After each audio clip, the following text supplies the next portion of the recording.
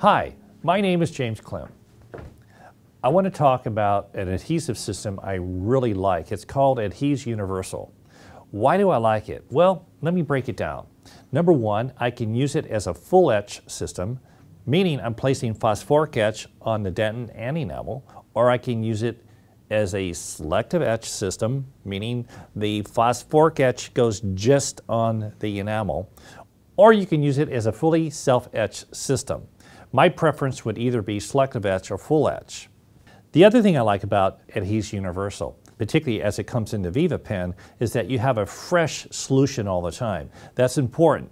Having a fresh solution allows better penetration through the hybrid layer. The hybrid layer is that collagen layer over the dentin that needs to be penetrated so the resin, the adhesive resin, gets down in the peritubular area.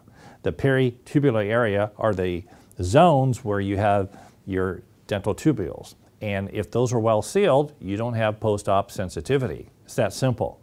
This system really flows smoothly with avoiding post-op sensitivity using all the different techniques. So universal, yes it is. Self-etch, selective etch, or full etch. One more thing on Adhese Universal. I like to pre-cure before I'm bonding in my indirect restorations that need adhesive bonding. Adhese Universal is thin enough. Once you dry it, it's 10 microns. It's not going to interfere and hold up a seating of a restoration. So that's really important for us to know that. One thing that's important for me in my clinical theater is to get consistency. Using the same products, same way, every time, develops a streamlined flow. It's all about the flow, so I don't get post-treatment sensitivity.